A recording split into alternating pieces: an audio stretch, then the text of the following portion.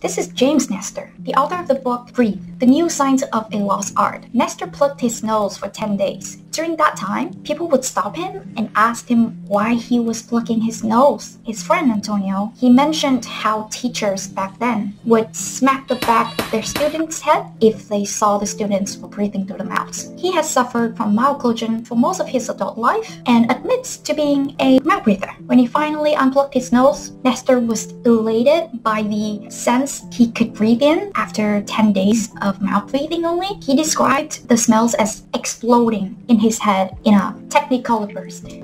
So Nestor admitted he was a mouth breather, right?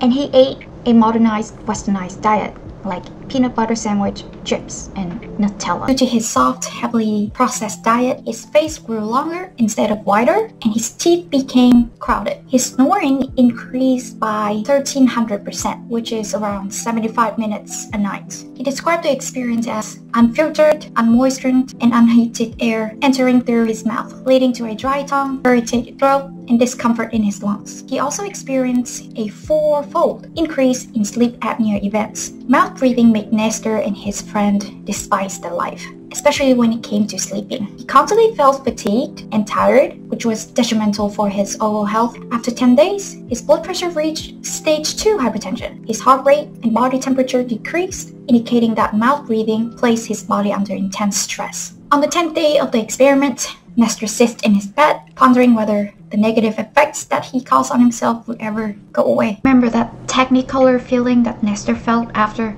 finally unplugging his nose?